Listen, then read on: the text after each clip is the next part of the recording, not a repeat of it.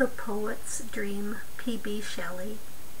The muse is ever present with the poet who seeks to find immortality for every scene and circumstance. There are notes in the back of the book referencing this and a previous poem by Wordsworth.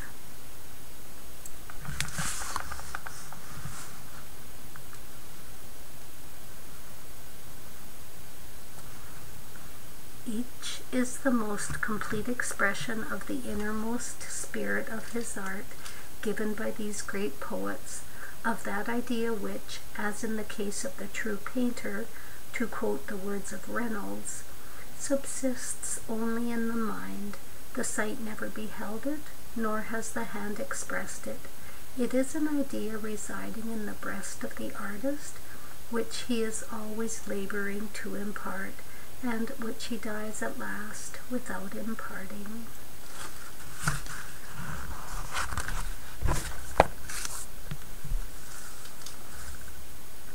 The Poet's Dream.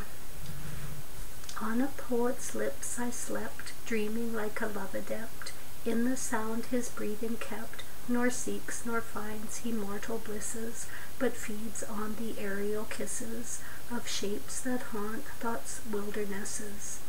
He will watch from dawn to gloom, the lake-reflected sun illume, the yellow bees in the ivy bloom, nor heed nor see what things they be, but from these create he can forms more real than living man, nurslings of immortality.